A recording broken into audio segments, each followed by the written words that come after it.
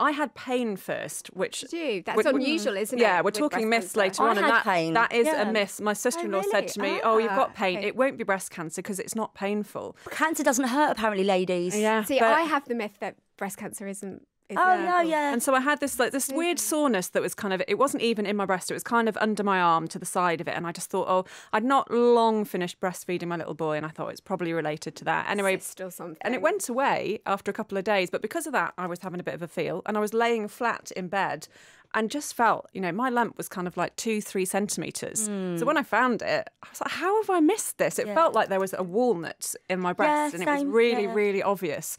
And I was just so annoyed with myself. But still, I was like you, I was like, it's a cyst. So I went to the doctor. Yeah. She did the whole same thing. 9 times out of 10, when we refer somebody to the breast clinic, it's benign. So try not to worry too much. But we went and we arrived with a big bag full of sandwiches, me and my husband, because they said, it'll be about 3 hours you'll be there.